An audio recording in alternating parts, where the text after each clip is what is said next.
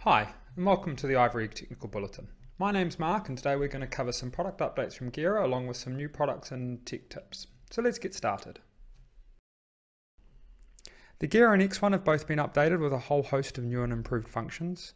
Some of them are better switching support, so you've got momentary contact or push and hold contact. Relative dimming support with the new brighter darker function. Color control using RGB or RGBW, very simple way to control the color of a circuit. And a new tunable white function for controlling not just the brightness of a circuit or a fitting, but also the color temperature, which you can use to create human-centric lighting scenes. Works really well with the Gira DALI gateway that also supports tunable white using DALI type 8, a new control type within DALI. There's also an AC control function for controlling an AC unit directly. For example, using the Antisis AC interface range.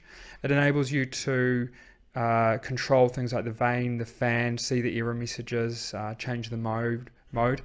You're able to do that directly. You're not trying to do that from an RTC. So when you're using the internal regulation on the AC unit, with these functions, you have a much simpler, clearer way of controlling the unit. New sauna control function.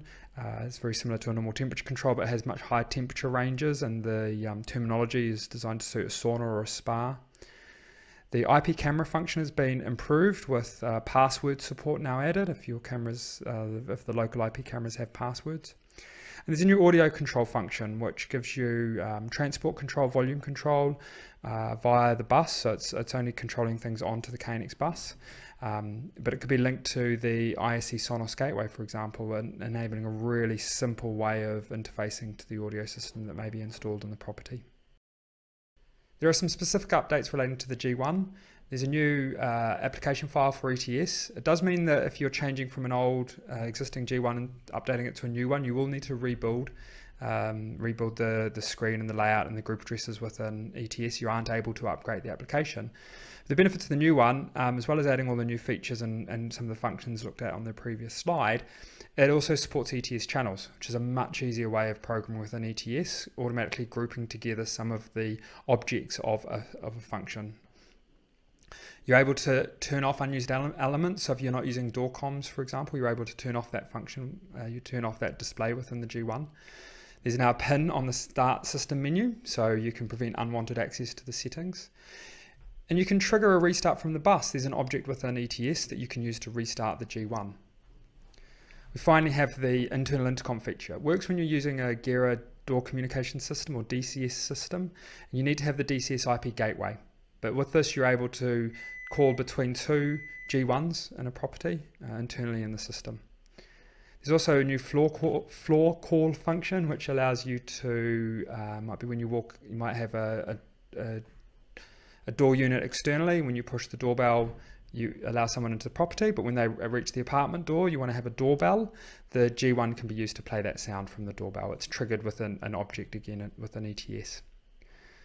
The latest versions shipping, they'll be on Index 09 or greater, are secure ready. So they're already, they have the pre-shared key, which you can use when using IP secure, which we're going to see hear a lot more about and see a lot more of at Light and Build this year.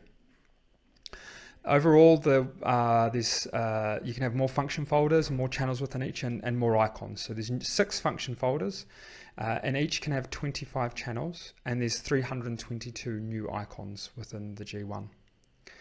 The heating function can now use the internal temperature model. Again, only on the latest shipping devices, Index 09, there is now a little module which you can slip into the bottom of the unit, so you don't need to use an external keypad or another device on the KNX bus to provide the temperature to the unit.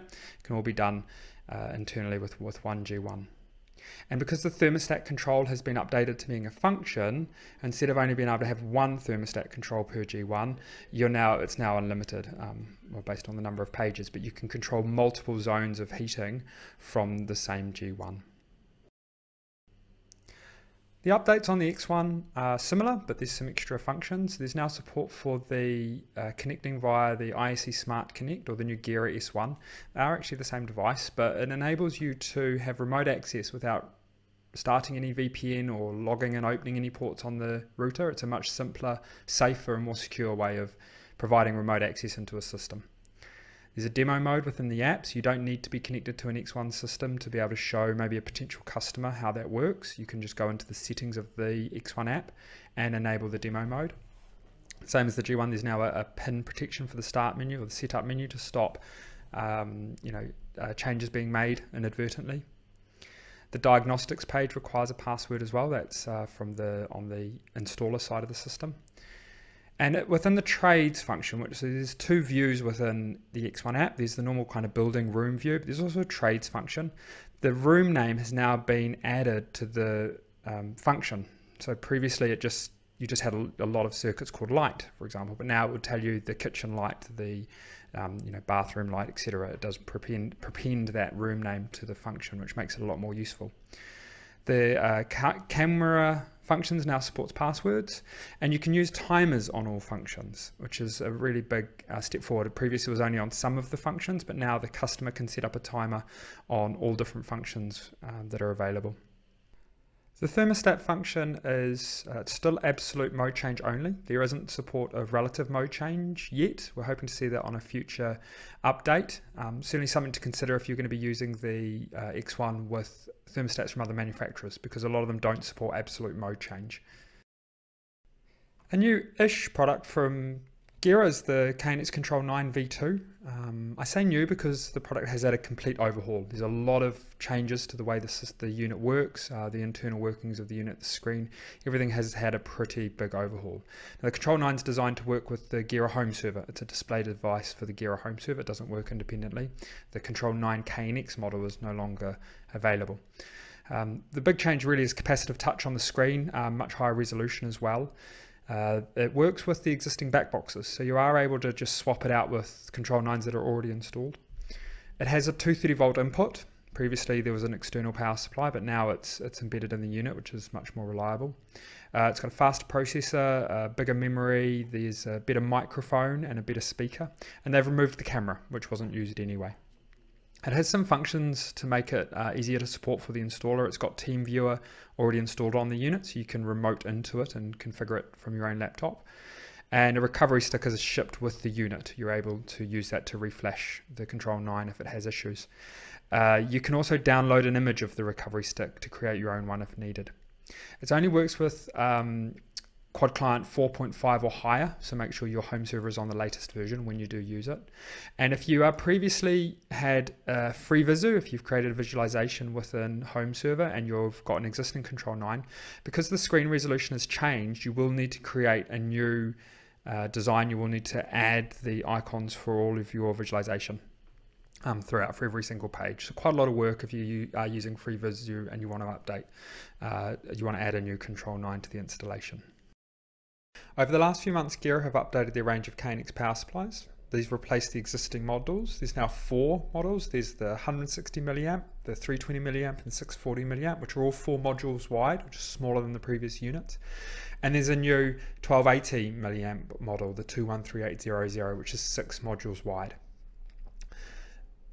One of the big changes or advancements is you can now have 2 power supplies on the same KNX line. You don't need to have the 200 meter spacing that was previously required. The 2 power supplies can sit right next to each other, but not on the 1280 milliamp model. You can only do that with the normal 160, 320 and 640 milliamp modules.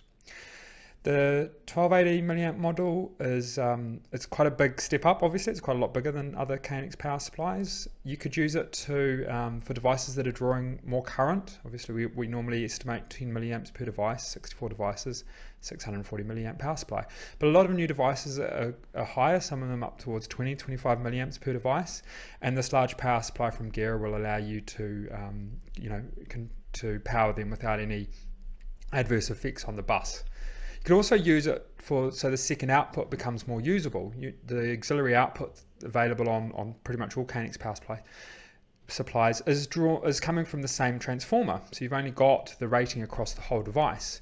With a 1280 milliamp power supply, you could be using 640 milliamp on the KNX line in the normal way, but then you've still got 640 milliamps available on the auxiliary output, which you could be using for devices that do require an auxiliary voltage. Often touch screens or capacitive touch keypads need it. Devices like IP routers also use it. A big change from the previous range, the 640 milliamp only has one choked output. It used to have two choked outputs for two KNX lines and the auxiliary voltage without the choke, but this new version only has one choked output and the auxiliary voltage. On all units, there's a potential free relay output, which is used for fault indication. It'll be open when the device either has overvoltage, undervoltage, or isn't powered.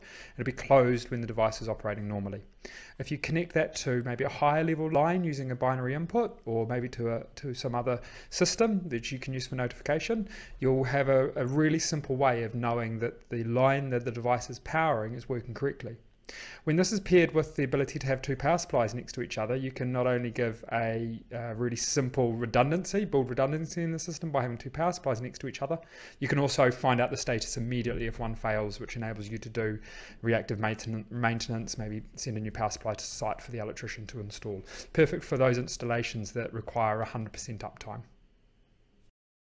Quick technical tip, when using the Gira home server with a USB connection to a KNX installation, it is only designed to work with Gira USBs, either the 17000 or the 10800. The 1080 is the more common version that's used, that's the DIN rail module. When it was developed specifically with those gateways. They've never tested or approved it with any other KNX USB gateways. The way that would manifest itself, you may get an initial connection to the bus, you may have one-way connection to the bus, so some telegrams are received or sent, but others aren't. So the first step, if you're having any kind of communication issues between a home server and a KNX installation, is to check that you're using a Gira USB gateway. We recommend using a USB gateway because it ensures that any networking issues wouldn't affect the connection between the home server and the installation. You may not be able to use your app to control the home server, but any logic, any recording, graphs, anything like that would continue to work if the IP network failed or went down for some reason, if there's a USB connection between the units. It's far more reliable, works in a much better way. That's it for this Ivory Egg technical bulletin. If you have any questions, please post in the comments below or get in touch via the website. Thanks for watching.